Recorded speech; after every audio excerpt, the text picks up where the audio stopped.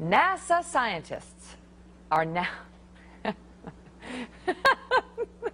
would you look at our screen, are now suggesting global warming is putting human life at the threat of an alien attack.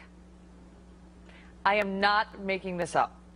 The aliens may attack when they see how dangerous we are to the environment. I am not making it up. Take our America Live web poll today. We are asking, should we immediately increase efforts to curb greenhouse gases as a result? Should we develop weapons to kill the aliens first? Or perhaps suggest that NASA find new topics for its taxpayer-funded research? We'll be right back. You will once again be fighting for our freedom. Not from tyranny, oppression, or persecution,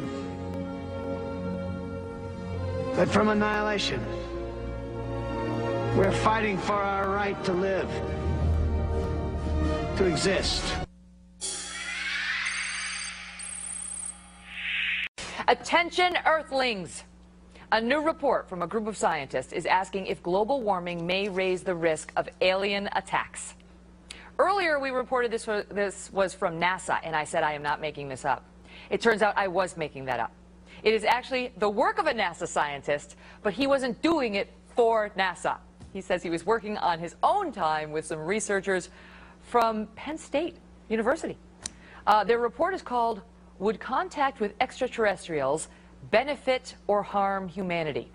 One part of the report suggests that when alien civilizations see how we have treated the Earth, they may see us as a threat to the universe and then attack. Would you look at the picture we put on the screen? So just what should we do to guarantee a happy ending for us all? You decide at foxnews.com/AmericaLive.